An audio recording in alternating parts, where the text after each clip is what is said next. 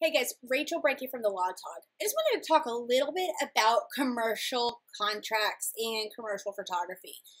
Being very clear up front, this is commercial in nature. I know that sounds like, why are you repeating this to me? But I have so many people who don't truly understand the difference between commercial and portraiture.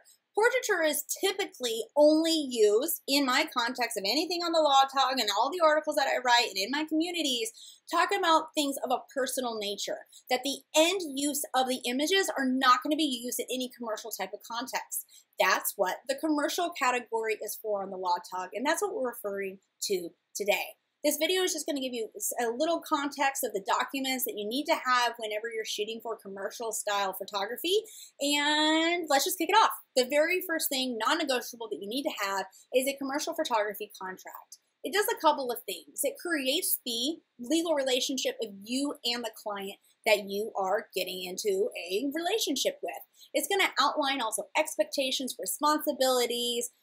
It's also going to make sure that it protects you legally. It's going to give this legal foundation should an issue ever arise. One of the things that I also love the way that contracts work is that it allows for you to be able to use it as a backbone if you ever have a client who's overbearing and trying to make you change your business policies. Doesn't mean you don't have the autonomy to make the decision to do so, but sometimes you just want to have a little pressure on the back, hold up that backbone so you can stand your ground, and that's what a commercial photography contract can do.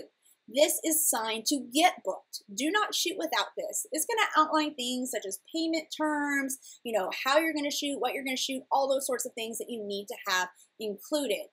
Our contracts are written for commercial style photographers.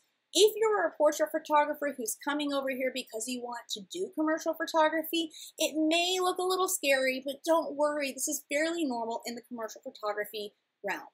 The second document, and I do include this typically in the commercial photography contract, is the commercial photography license. What this is allowing, by default, doesn't mean it can't change, but by default, you, the photographer, is retaining the copyright ownership of the images, and you're licensing the images for use in commerce by another brand or a business or a person, right? It doesn't necessarily have to be a separate legal entity. So my photography license is essentially doing that.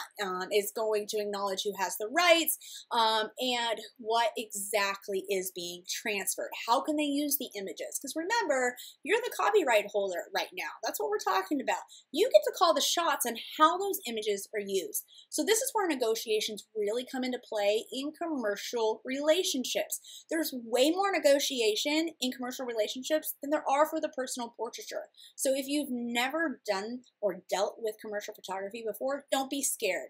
Also, don't be scared if they ask for copyrights to the images.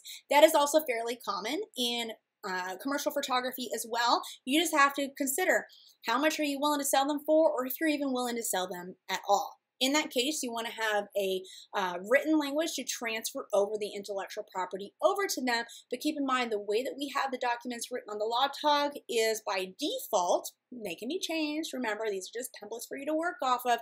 They are for you to retain copyright ownership and license out the use from the uses that you define. The last document, you guys, no-brainer, you heard a lot about this, is a model release. This is typically only signed by the people that are in the images. It actually can relatively only be, unless maybe the client, the business has gotten the permissions to sign on behalf of this employee or the model, whoever's in the image. But typically the contract itself is going to be signed with the business, and whoever is in the image is the person that needs to sign the model release. Because what do model releases do? It's giving you permission for use of these images in marketing, but it does a little bit more than that.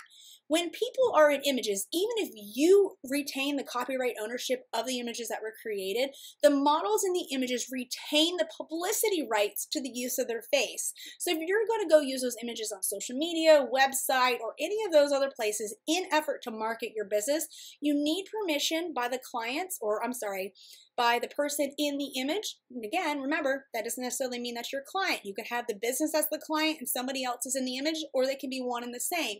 But the second thing that it does, not only with the permission for the use of their face, but it's also, the way that I've drafted it here at TheLawTog, is going to waive any claims of compensation that the person in the image may have for when you use it in marketing. And that's a publicity rights claim that they have. So really important for you to have that.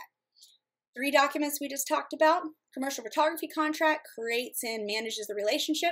The commercial photography license, which is retaining copyright ownership, giving the license and defining the uses to the individual using the images. And the model release, which is signed by the person in the images, or someone that has permission to sign for the person in the images to manage the publicity rights claims.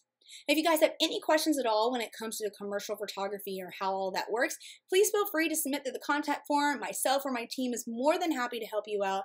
Wish you best of luck, and please make sure you're setting out these expectations in these documents, because you never have an issue until you have an issue.